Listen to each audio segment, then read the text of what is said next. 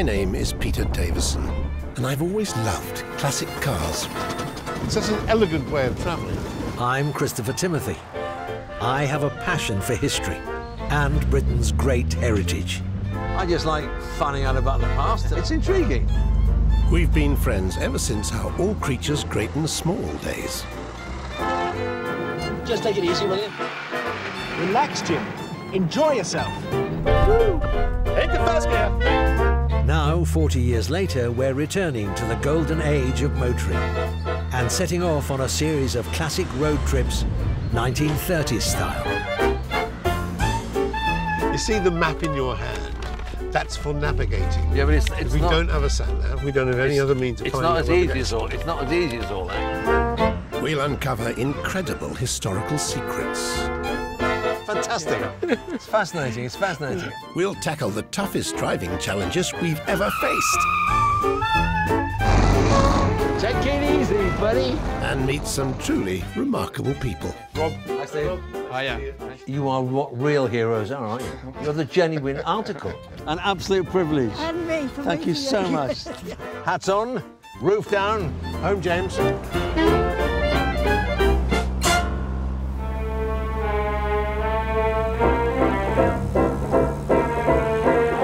Today, we're off on a seaside adventure, following roads that were popular with 1930s holidaymakers, travelling to resorts on the south coast of England. Along the way, we'll uncover the origins of one of the nation's favourite tongue twisters. She sells seashells on the seashore. She sells I said seashells it. on the seafloor. Oh, No. We'll recreate a classic cliff road race. Slow down, Pete. Slow down. I should be talking, but I've got no time, sorry. And we'll go camping 1930s style. It smells, Pete. What? It smells. I don't remember it being as complicated as this. But before we can start our journey, I need to pick up my driving partner for the road ahead. I'm on the southernmost tip of Hampshire's New Forest, and I'm on my way to pick up Chris. And we're off on a classic British summer holiday. And we're using the routes that used to whisk millions of holidaymakers out of the cities and into the great outdoors. It's going to be fun, Chris. It's going to be fun. I'm collecting Chris from Calshot Beach. Looking out towards the Isle of Wight, it also sits on the southeastern edge of the New Forest, a place I visited a lot as a child. It's the ideal place for us to begin our very British holiday adventure. Well, typical summer holiday weather. Just as long as the rain holds off before Peter arrives. Come on, Peter.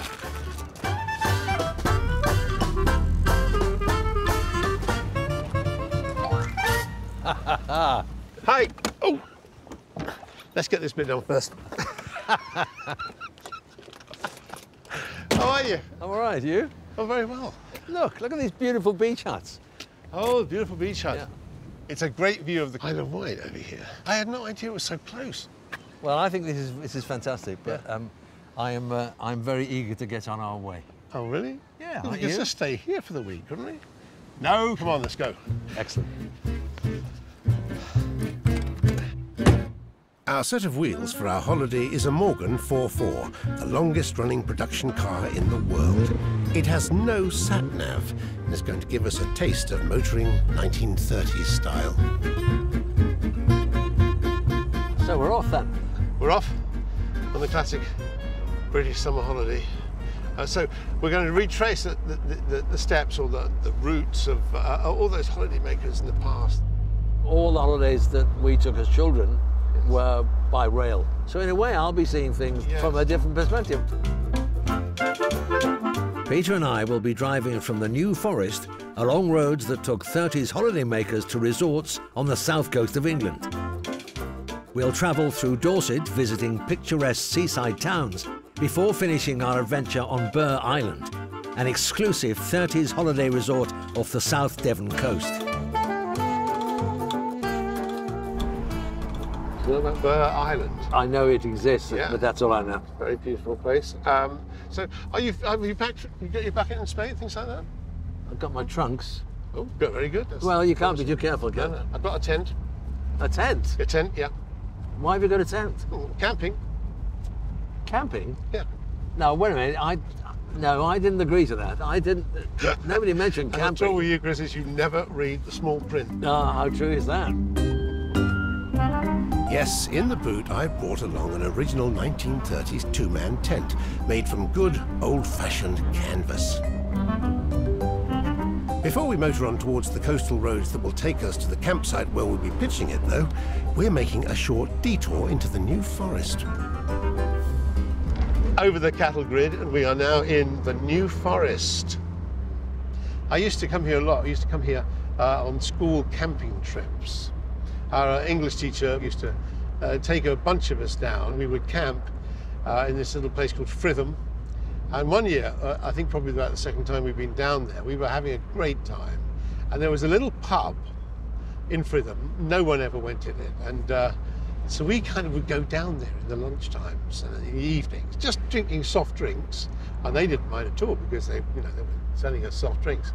And then one day, the games teacher at our school, he went straight back to the headmaster and said, they're down there in the pub, hanging out in the pub drinking. And immediately the school holiday was scrapped. It was not allowed again. And we thought this as a betrayal. Absolutely. You know who you are.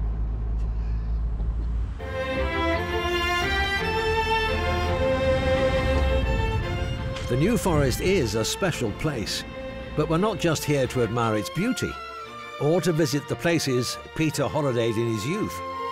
We are on our way to the National Motor Museum at Bewley.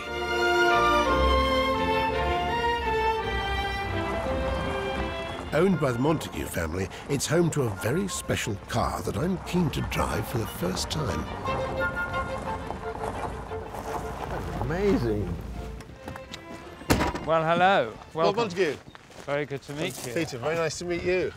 And this eventually will he be make Chris. Sorry, it takes some time to get out of Oh, these low cars. Chris, How do you very do, good to sir? meet you. Good to meet you Welcome too. to Bewley. Look at this. This is Bessie, a vintage car replica that featured in Doctor Who on and off across 2 decades. First driven by the third Doctor, John Pertwee, in 1970. By the time I took on the role 11 years later, Bessie didn't feature, so I never actually got to drive her. How did you acquire it? Why is it yours? Well, actually, it's not mine. It's on loan from the BBC. I've been entrusted with her. Oh, I see. As a model, these were produced as kit cars in the late 1960s to go on a 1954 Ford Popular chassis. And, you know, they were just a fun novelty car. Fiberglass body, but this one, of course, is a little bit special. You can see from the number plate who won. And do you have to keep it in the exact condition it was? But I seem to remember it wasn't very reliable. That's right. and I mean, you can actually see that in some of the episodes. Also, I have to say, actors are never very good at driving cars on camera. And there's a shot of John stalling this. But for you, of course. For me, I think I get to ride in it. Yes. And it's going to actually work this time. Oh, yes, she's working. She's running just fine. That's fantastic. Oh, you're going to love this, Chris. Love it. The gauntlet's laid down. Can I do a better job than John Pertwee? Right, Chris. That's a start. I found the starter motor. Now for the gears. I'm really very excited. I can tell. I'm a doctor, and I'm driving the doctor's car. Okay, here we go. Wish was slow. Whoa! I thought I'm first. No wonder John Pertwee had trouble with this. Here we go. Oh, look at this. On a smooth takeoff. I'm driving Bessie and it's working. After 3 series of All Creatures Great and Small, in 1981, I became the 5th Doctor, playing the role for 3 years. Does the recognition of you, how does it vary between All Creatures and Doctor Who? Oh, For example. well, I think I think the basis of everything to do with me is Tristan in All Creatures. So I think even when I was Doctor Who, I was kind of, oh, it's that bloke Tristan playing Doctor Who, and that's absolutely fine. Doctor Who is very good for calling things out, you know. So if people recognise you, they can easily say things like, "Oh, mate, where's your TARDIS?" It's only taken 38 years, but I finally got to drive Bessie. The whole thing is rather strangely put together in terms of pedals, so that's a bit difficult. And I was doing it with an audience, and also Lord Montague had just told me that actors are terrible driving cars on camera. In all the years, he never got near the car, did he? So, hey, and I got to go in a Doctor Who car too, so that's got to be good, isn't it? Leaving Bessie and the New Forest behind, we're back in the Morgan and heading for the coast. Right, so, where are, oh yes, I see. What? This is sort of Boscombe-ish. It It's is. Boscombe-ish. Yeah, Boscombe-ish. What more do you want? Come on, we're going in the right direction. We're on our way to Bournemouth, a popular 1930s holiday destination, to find out more about its surprising and little-known motoring heritage.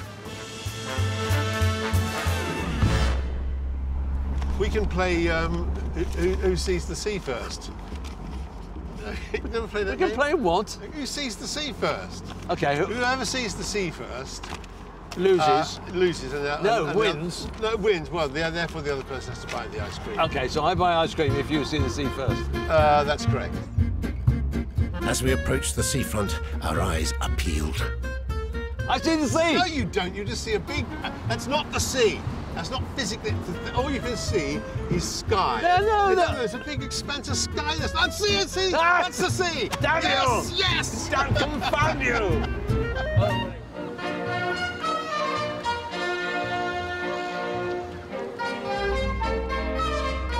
I'm going to... Could you... Oh, sorry about that. I'm trying to read. It's bumps in the road. 34 miles into our trip, we've reached Bournemouth. In the golden age of motoring, holidaymakers flocked to its sandy beaches, and we're on the way to the seafront to find out more about its little-known motoring history. Right, so now we're going further away from the sea. But you know what you're doing, don't you? No, you're the navigator, Chris. But what? You see the map in your hand? That's for navigating. Yeah, but it's We not... don't have a sat nav. We don't have any other means of It's finding not as your easy as navigation. all. It's not as easy as all that.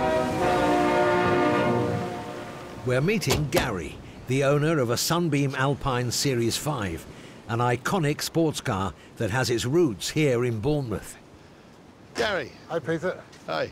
This is Chris. Hello, mate. Gary. Hi, Chris. Based on the existing Sunbeam Talbot, his design caught the eye of the Roots hierarchy, who further developed it and launched it in 1953. Yeah. But it's good fun. Gary, thank you very much indeed. Yeah, great pleasure, mate. Thank you. Really good, really good.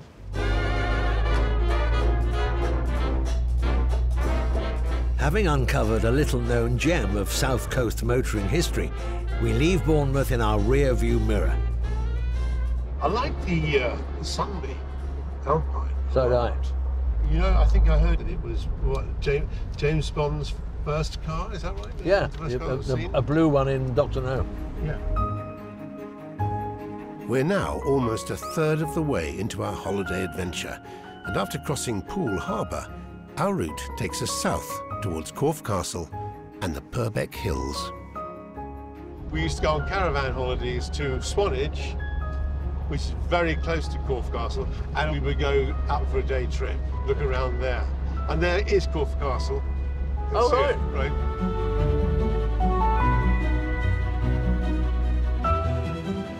This is an area of outstanding natural beauty. And one of the guidebooks in our glove compartment has some advice to help 1930s holidaymakers find a spot where they could fully appreciate how special the countryside they were travelling through was.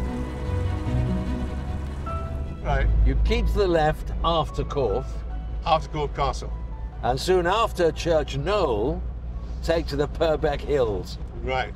It does not matter which you choose out of the 2 or 3 roads hereabouts, so long as you come to that fine place where the road lies over the hill crest like a piece of string blown by the wind. Okay. Isn't that lovely? It's lovely. Doesn't that conjure up? It does. Now all we have to do is... A piece of string. All you got to do is look out for a piece of string. I hope the roads haven't changed since 1936, is that Let's right? hope, let's hope.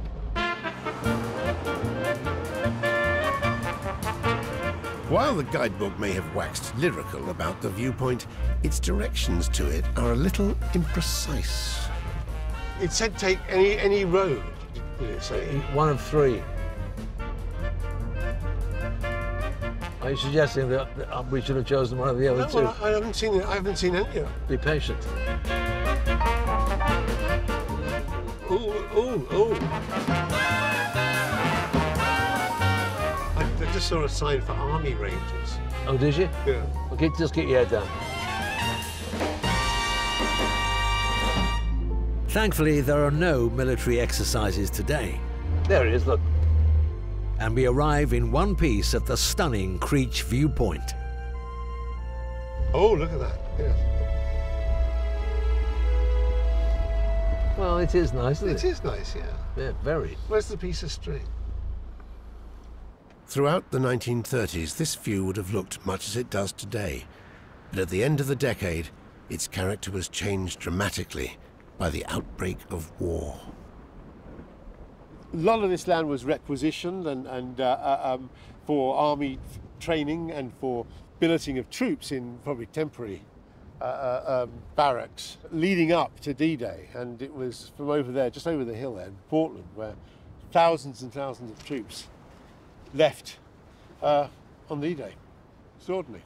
It's the juxtaposition of this beautiful landscape and war. Yeah, would have looked Isn't very it? different.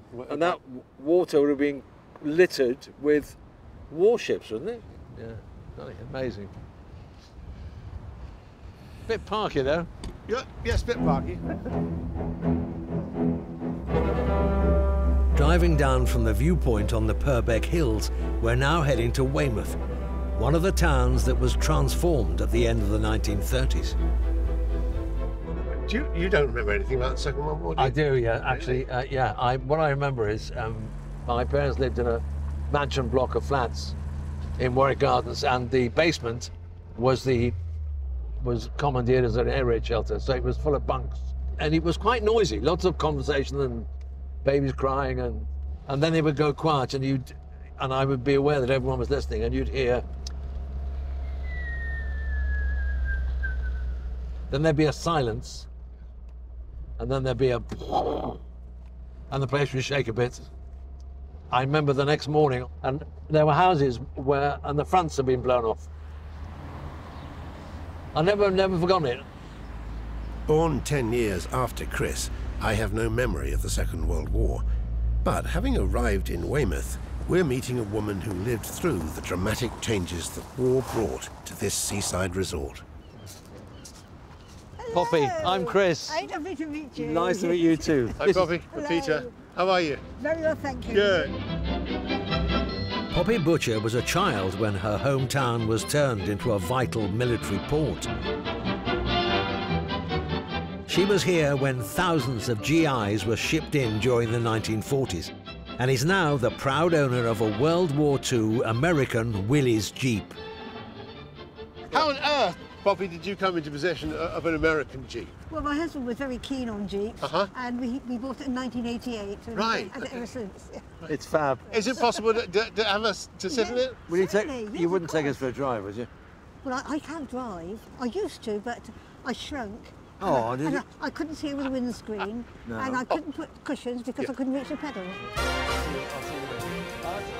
Ever the gent, G.I. Davison is stepping into the breach, Yeah. and Poppy is taking us around her town to explain how it was changed by the war. So there would have been barbed wire all along these beaches here? All along the front here, yes, yeah. And sandbags and... Yeah. Over there is where all the landing craft took the American soldiers. All right. All along here, and all these big hotels Right. were taken over by the American troops. Right, okay. Yes. They would take over the best Yeah. hotels, wouldn't Yeah, they? there's one of the American Memorial there. Uh-huh. Did you like having the Americans around? Oh, very much so, yes. Well, they had tin food, and we used to, the girls, they used to go out with them, and they had like a tin of fruit, and they used to break open the top and drink the juice and throw the fruit away. So we used to collect all the tins up and take home. And have fresh fruit. Yes, and have the fruit from Well, the tin fruit, amazing. chewing gum, cigarettes, because, you know, they're hard Yeah, to of get, course. yeah. In 1944, aged just 15, Poppy went to work in the stores in Weymouth Docks. A year later, she joined the rest of the town celebrating victory in Europe. Seafront was full up. There was doing the hokey cokey and Yeah, of course. yeah, doing the conga, you know. And, Yes, yes. oh, it's wonderful. Like so many others of her generation, Poppy is an incredible woman. She's a leading light in the local D-Day Museum, just a few miles away in Portland, where she's arranged a driving surprise for us with museum director Steve. Hello, Steve. Hello. Hello, Hello, I'm Peter. I'm Stephen. Pleased to meet you. Hi, Steve. Chris. Chris, pleased to meet you. You too. Welcome to Portland. Yes, you very welcome, much. Welcome to this vehicle. Is it a truck or is it a tank? Basically, it's an M3 half track, okay? Right, but this same kind of vehicle would have been transported over on Absolutely. D-Day, would they? Yeah. Yes. So these are the exact same vehicles that's loaded from Portland to go over to Normandy. And how often is this driven? Actually driven? Quite often. Is it? Yeah. By you? Yeah. All our vehicles we take out quite regularly. We had her out in a convoy a few weeks back. We occasionally nip to the pub in them. Are they easy to drive? Yeah. Bit heavy on the steering, Okay. but a strong lad like yourself would be all right. So can we have a go on it? Absolutely. Well, that would be Absolutely. brilliant. Amazing. Let's give it a go. Who wants to wear the helmet? You're coming with me.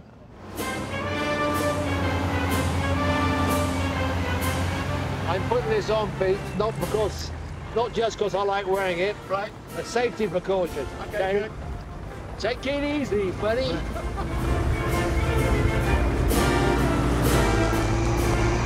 Whoa! You're doing good. You're really good.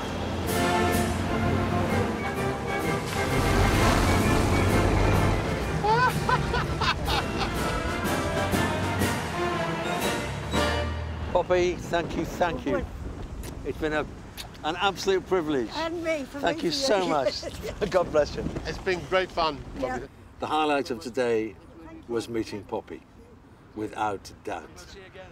And the fact that we went through Weymouth and she described things and pointed out things and lived it again, didn't she? And it was just extraordinary, extraordinary. The following morning, we're back on Civvy Street and motoring along in the Morgan towards an authentic 1930s holiday experience. As I told you, we got a tent in the back. So we are camping, are we? Well, I've got a tent, Chris. That's all I'm saying. Well, all I'm saying is that it's never been mentioned to me. I see the sea. Does that mean I wouldn't? Do we have a running bet? Oh. I see the sea. Yes, was I that did. oh? Was that oh because you nearly drove into that car? Yeah, that was the fifth. And also, ooh, it's the sea. Just let me wipe the sweat from my brow.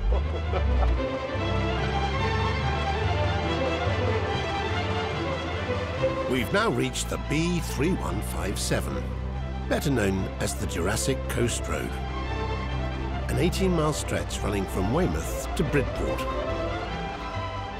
Sadly, because you're driving, you can't really look at it. But I'll tell you how spectacular it is. All right. I can't. Yeah, I trust you implicitly. Wow, it's spectacular. Oh, it's that good, is it?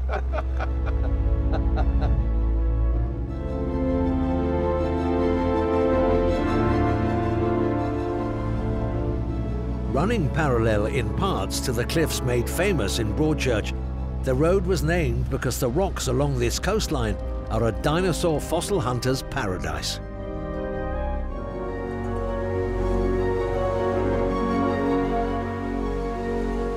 They also supposedly gave rise to perhaps the nation's most famous tongue twister. She sells seashells on the seashore. She sells I said seashells it. on the seafloor. Oh, No. She sells seashells on the seashore. Seashells, no. Legend has it that this tongue twister is based on the 19th century paleontologist Mary Anning. She was responsible for a number of highly significant finds, but gender restrictions meant she lived in relative obscurity and was often forced to sell her discoveries to make ends meet.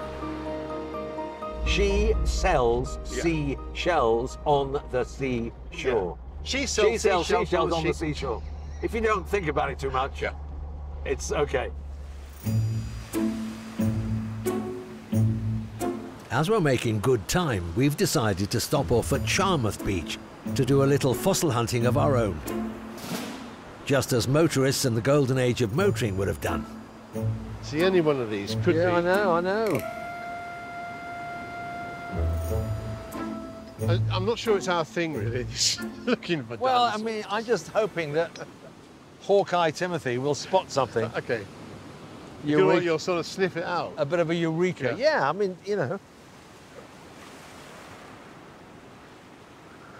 Our mistake was not to get, David Attenborough along here.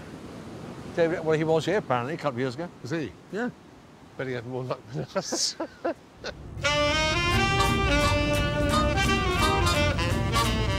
Having come up empty-handed, we motor on.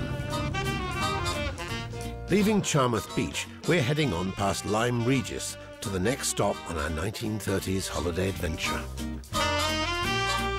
It's time to try and persuade Chris that camping 1930s style is a good idea. Do you have any fondness for camping? Do I what? Do I have any fondness for camping? You must be insane. You know me. Surely, anybody who knows me, if you said, does Chris Timothy like camping? I guarantee they'd all say no. I don't think so. It's a conversation starter, all right? How about caravans? I'm not over enamoured, but I did very early on in my first marriage. Yeah. I was working in the theatre when we got married, and we had a caravan in Barmouth in North Wales for a week. And you went, hang on, let me get this right. So it was a belated honeymoon in a caravan. Let me get this right. You went on your honeymoon in a caravan. It was in the early 60s, and I was at the National Theatre earning £14 a week. Yeah. But the combination of a honeymoon, how can I put this delicately? A honeymoon and a caravan. Don't go together? Not really. Not as far as I can see. If romance is not dead.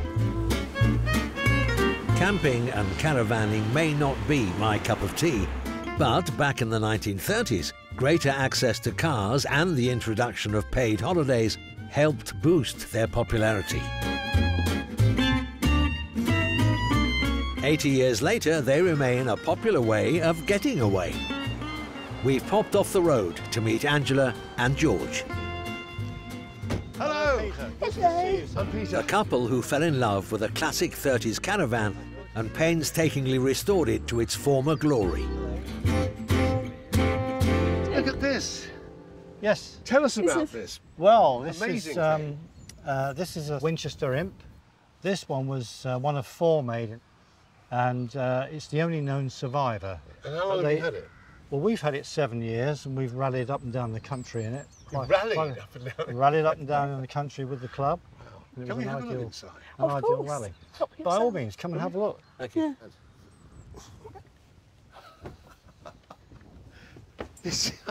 I like the inside even better than the outside, actually. As you can see, it's like a TARDIS inside. That's what's clever, isn't it? Is the Yes, nice little every touches. inch of space is utilised. Yes. So here we've got the sink here. This is the original sink. Yeah. enamel So green that sink. also folds flat, does it? That also folds flat. That comes down, And this is. and that's the cooker. That's the original Botto cooker, with this little. Yeah. And you use all this, do you? We use use when it. you Yes, stay? we use it all the time. Wow, this is extraordinary. I fell in love with it as soon as I saw this. I had to have it. Right. It was just wonderful. I am so impressed Yes. by it. I mean, so impressed. Yeah. But it has not changed my attitude to caravans. It hasn't. No, it's. I mean, I will admire them for as long as they exist, but I have no desire to be in a caravan. Even less do I have a desire to put up a fizzing tent. Well, I tell you what, I'm though, sorry. the way to appreciate caravans is to spend a few nights in a tent. Is that right? Yeah, and then you'll think, Yes. Luxury. that would be amazing. Come on, that's not a chance. Let's do it. Time to try and change Chris's mind about camping. No, you take that. So I thought we could do it like here. Having found the perfect spot,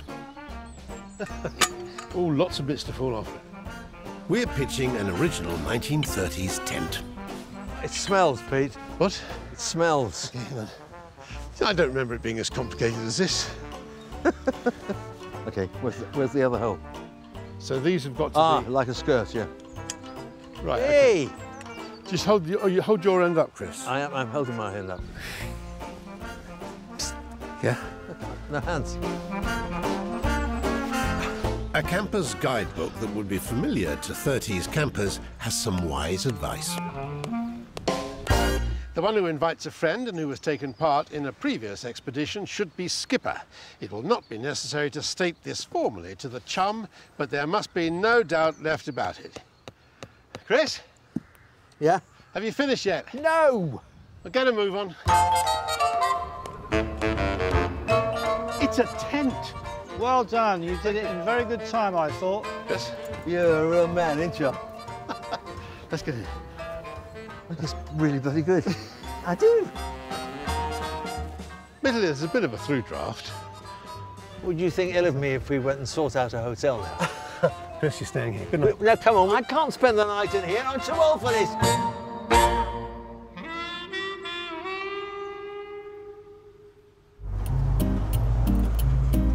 The following morning, having checked out of a nearby hotel, thank goodness, we motor on towards Torquay. Water on both sides. The English Riviera. The English Riviera, yes.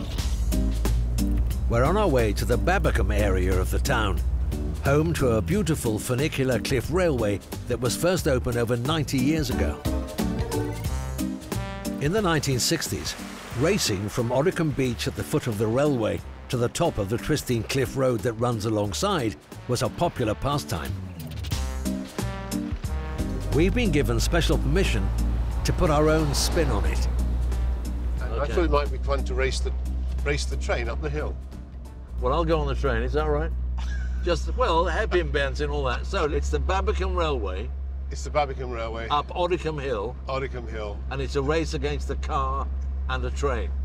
Yes, it gets to the top first. So it's in the lap of the Goddicombes. Oh dear, did you get that out of your book of bad jokes? No, it just came to me. Yeah, that's exactly what we're doing. Well, that's a bit of excitement. Yes, let battle commence. Let's.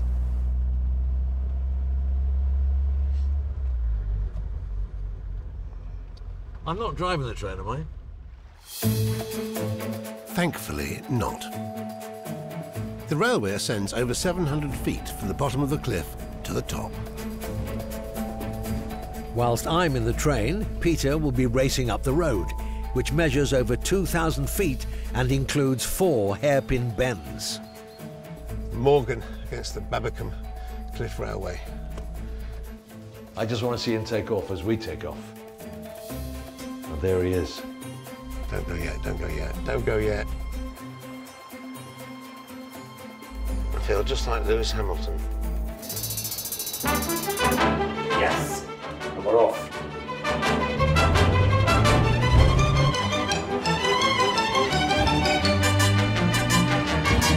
Slow down, Pete. Slow down.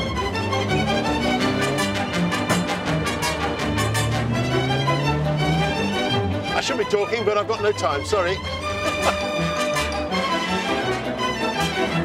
Oh, here we go.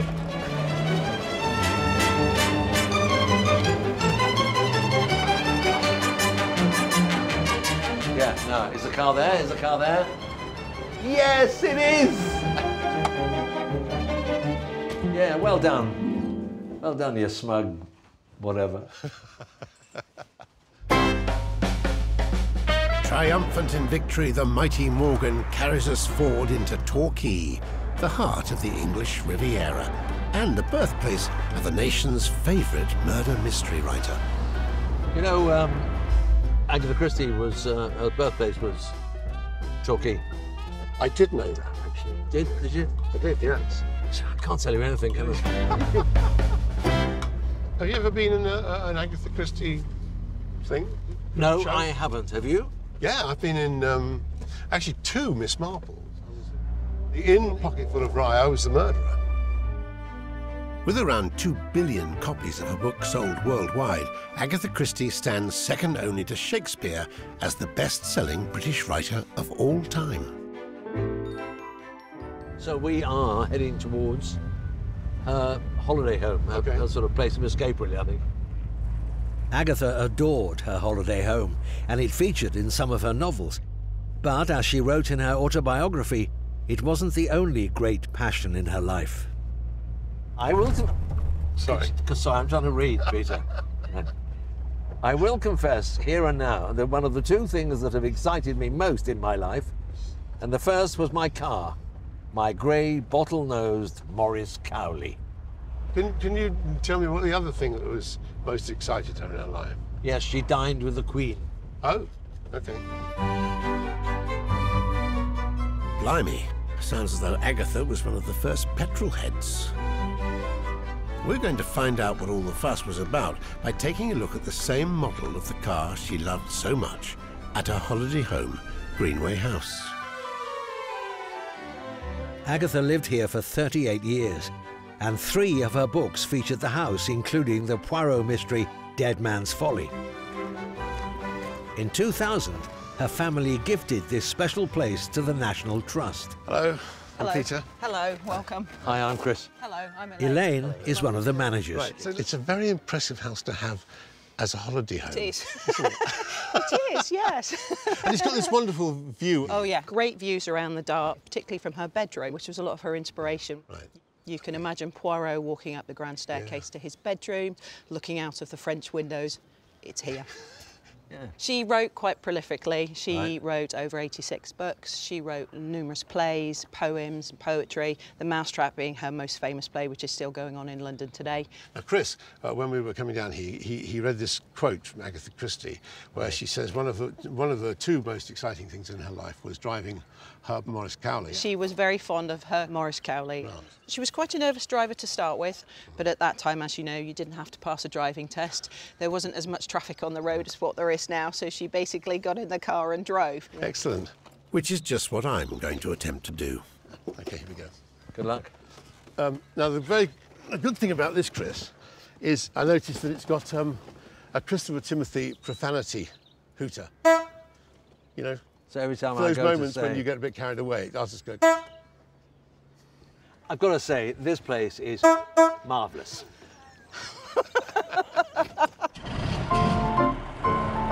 That's quite enough of that. It's time to follow in Agatha's tyre tracks. Are you quite comfortable, Mr. Timothy? I feel I'm in the position to which I'm entitled. It's really comfortable and really nice. Yeah, I'm going to try and get in a second gear. Is that second? Yep. Well done. Thank you. You're coming along. And you look very at home, can I say, in the back. Well, you know. It's one of those cars where they put the brake on the right-hand side, so you just don't know where the brake is when you have to slow down. Plus, the brake isn't the greatest in the world, which, of course, they weren't on those cars. But yeah, I could get used to it. Someone wanted to give me one, I suppose.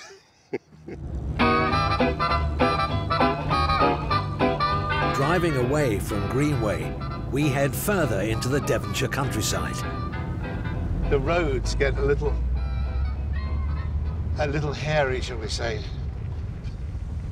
Cue the tractor.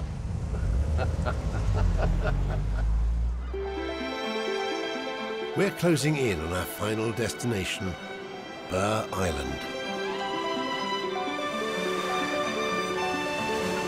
It's home to an elegant Art Deco hotel, which was one of Agatha's treasured writing spots and the setting for 2 of her novels, and then there were none, and evil under the sun.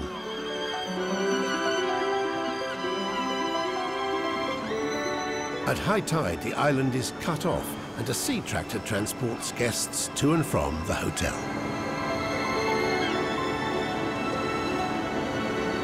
I shall be a bit narked if we can't go on the tractor. Oh, will you? Now that you've offered it up. If we're going to make Chris's wish come true, we need to get a move on. We're in a race against the retreating tide. Time and tide wait for no man. It's not going to wait for us. Well, fingers crossed, eh? Yeah. But it'll be worth it, I promise you.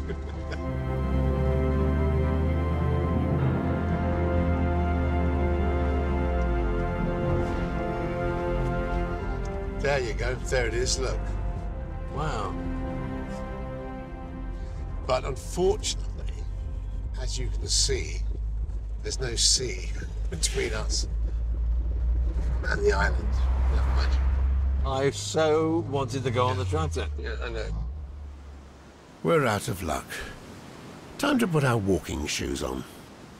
I am seriously knocked about the tractor. Seriously.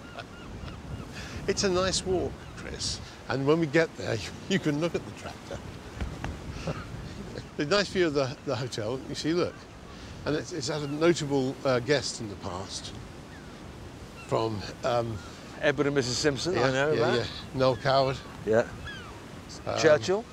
Churchill, and the Beatles, I believe, stayed here as well. Now here, it's the sea tractor. This is what we should have been on. Jolly big, isn't it? Yeah.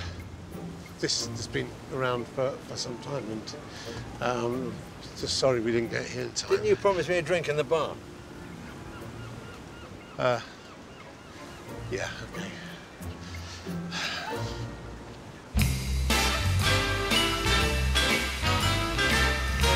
We've definitely earned a drink. And to match the elegant surroundings, it can only be one thing. Wow. Oh, thank you very much indeed. Journey's end, chaps, journey's end. It really is. Cheers. Salute. Yes. Well done. Likewise. We got here. Yeah. What a few days, eh? So we've had British weather, we've had beautiful weather. We've had dodgy roads and wide roads. Yeah, we've had old caravans. Broad roads, old tents. caravans. We've erected the tent. Yeah. Oh, what? And then we've ended up here. This wonderful view and a It glass is. of champagne. It is. Yeah. It's stunning. I mean, it is, and it's. Oh, I've spilt it now. How many? Well, you see, you're not used to champagne. No, I'm really not. It's you hold the glass like that. One finger up. Okay, all right. Okay. You don't hold it by the stem. I've been learning from you my whole life, Chris.